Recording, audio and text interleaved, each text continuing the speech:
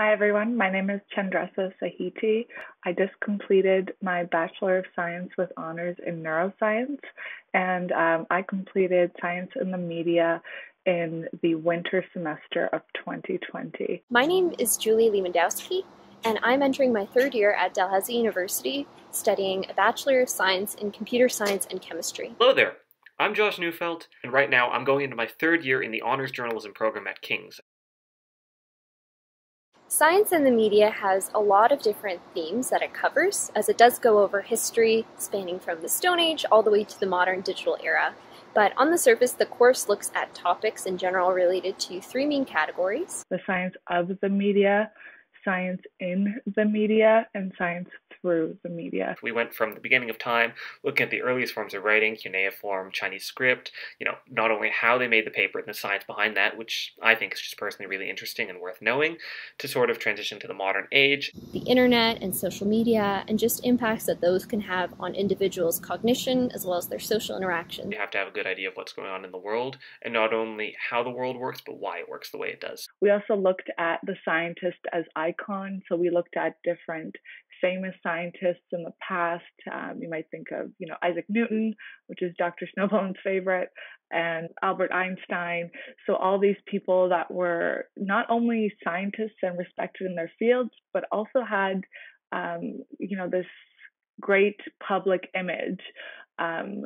So it was interesting to learn about the absolute power that some of these scientists wielded not only in their fields, but over the public. Another really core idea of the course comes from Neil Postman in his book Technopology, where he essentially makes the point that when you introduce a new technology into a society, the society changes in its entirety, and it's no longer the same society that it was before that technology. And of course, a really big part of the coursework is actually looking at the different technologies. We actually even had a field trip during our unit on the printing press where we toured the archives of the King's Library, and we got to see lots of really interesting manuscripts, including various illuminated texts. We talked about kind of the dangers of the whole Silicon Valley model that we have going at the moment. We've moved away from sort of this pure media as a communication form to, how can we maximize our profits from it? And I think that drew some really interesting ethical quandaries and questions about the whole, shape of media we have in the current day, and whether, we really have media for the sake of media.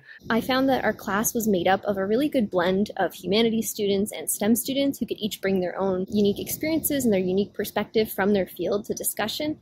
And I think that alone made the class a really unique and worthwhile experience.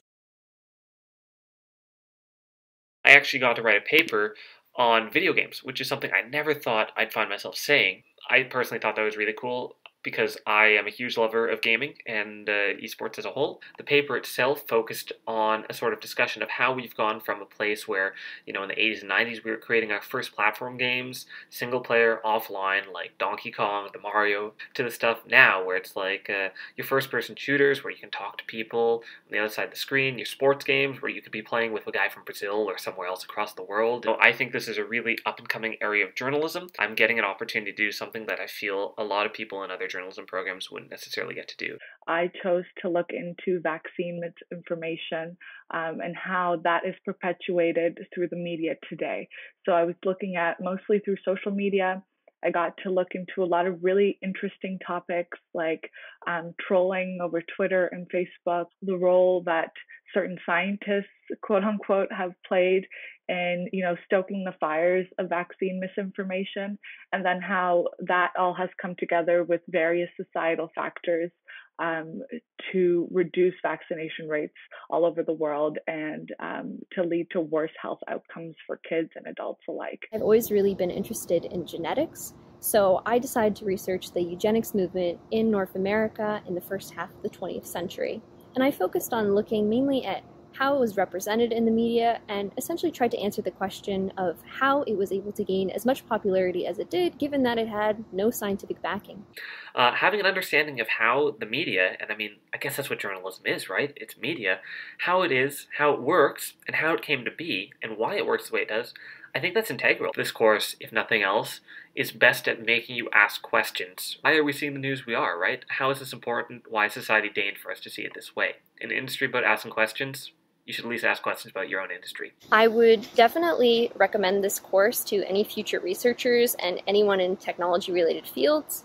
And I would definitely also recommend it to just anyone who wants to think more deeply about their field and improve their communication skills. I am continuing on to complete my degree in medicine at Dalhousie in the fall, and I feel like this course has really given me a lot of valuable information in terms of what the role of the scientist has been and is now, and also how to best communicate science to the public and to my patients. It's also given me a great sense of the immense power that scientists hold in society, and it's given me great respect for that as well, because it's not something to be wielded lightly.